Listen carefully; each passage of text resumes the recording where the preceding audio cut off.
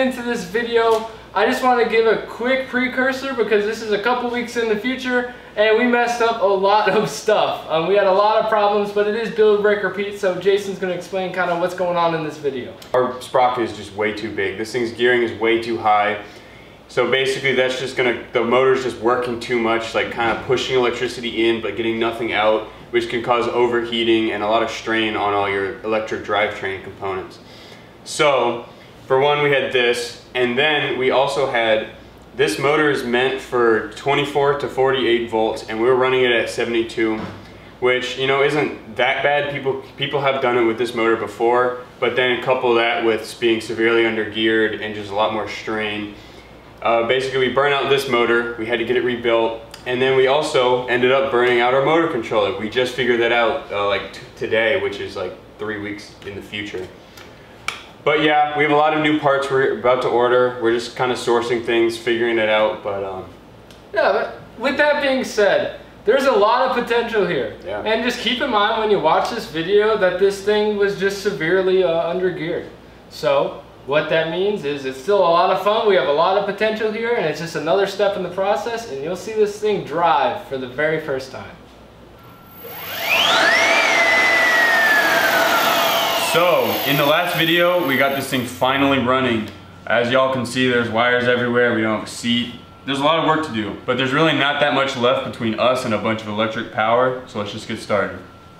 We're getting the chain on. I also bolted this sprocket up and got our keyway matched up. We don't really know what's going on with gearing. We've never really messed with electric stuff, but this is gonna be a pretty good reduction. I think we're gonna be able to go pretty fast with this.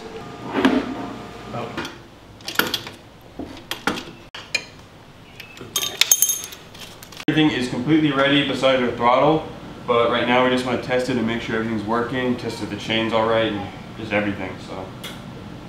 It's on, yep. Contactor. This is forward. This takes me super fast. Yeah.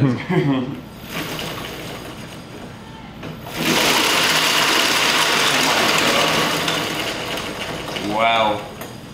You wanna put it down and see it? Just like drive a little bit forward. Oh yeah, make sure the brakes. I mean, let it rev out a little bit too, and don't look back.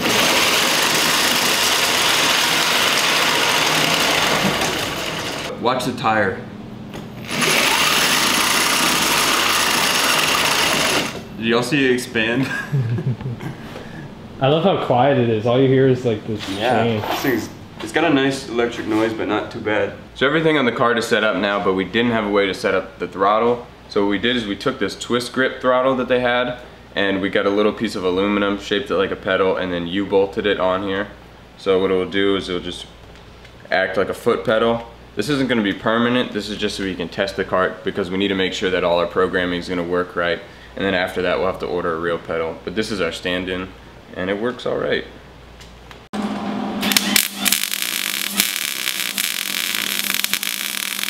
So we're sliding our throttle onto our foot peg mount. It'll go like that, so we'll get that cinched up, and then we'll be ready to go. So you're saying like that, so that when you push it back, it'll be like that. That's better. The throttle is all done, and I mean, it looks a little weird. It's not very easy to use. Just this twist grip has so much more throw than a normal pedal. But I mean, this is a good temporary measure. It's pretty solid, so that should work for us. And now it is in forward, so okay. We might actually want to detune some of the responsiveness. This is, but also we don't know. It's not under load yet, so we'll have to see. But wow, dude. Oh, dude. All right, let's try reverse. Oh wait, I just turned it off. There we go. Okay, reverse. This is our first Kart. This is our first Kart with reverse. Wow. Yeah, let's go drive it.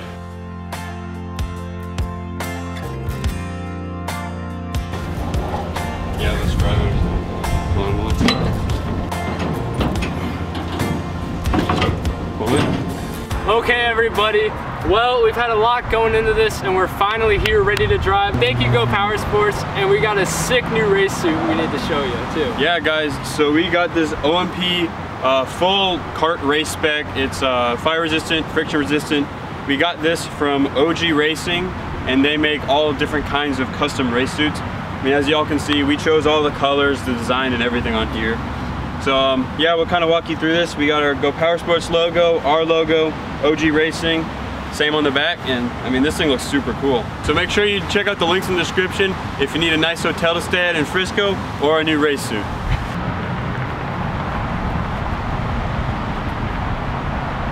All right, ready to give this thing its first test drive. Power on, contactor, and forward. Good luck, brother. All right. Hopefully it doesn't break. Okay.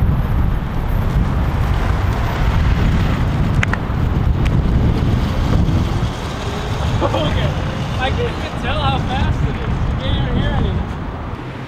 So silent.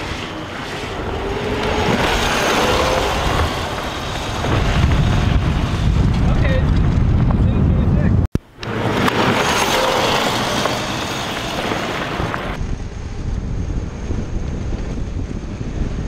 So power doesn't kick in until right about now. So you can just tell how bad our gearing is.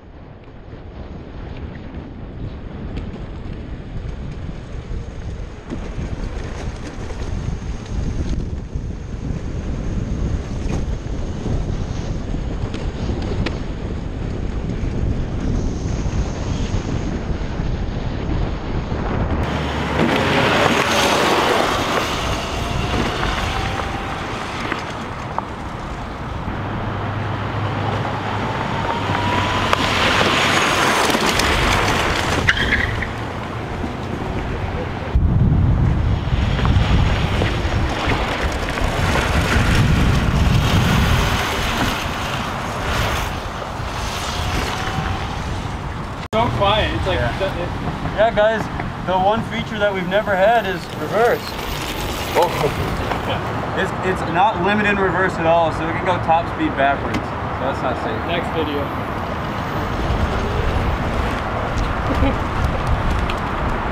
That's what we do. We put it in reverse and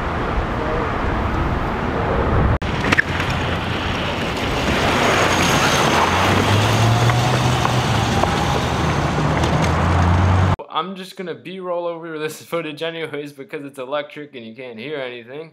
But we should have stopped driving this thing as soon as we noticed how bad our gearing was. But we were just too excited. We actually ended up overheating the whole system, but at least we had some fun and got to see it drive.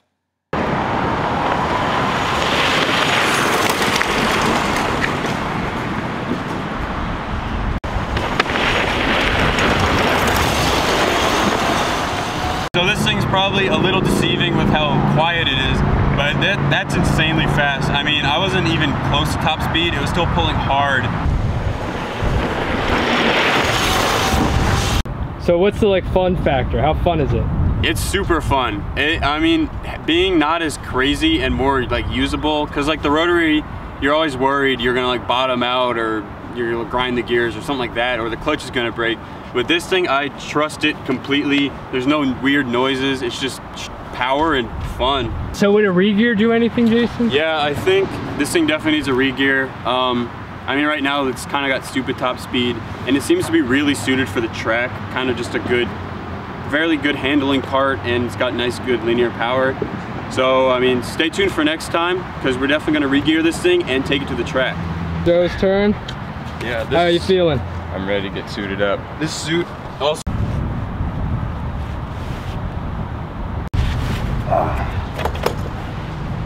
All right, you ready, Joe? Yep.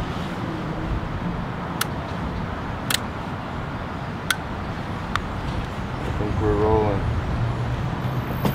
Oh yeah. So fun.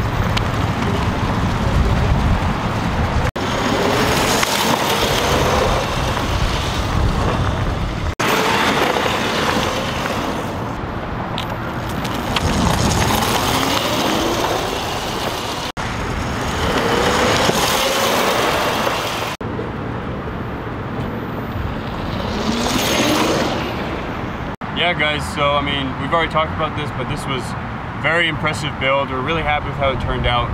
I mean, we're surprised we even got it running. So, I mean, obviously it wasn't exactly what we expected, but given the motor we have and everything, it's what it should be.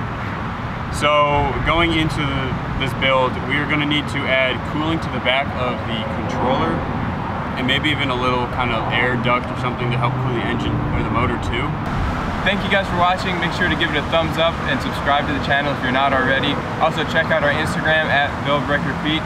Thank you to Go Power Sports, OG Racing, and the Weston in Frisco, and we'll catch you next time.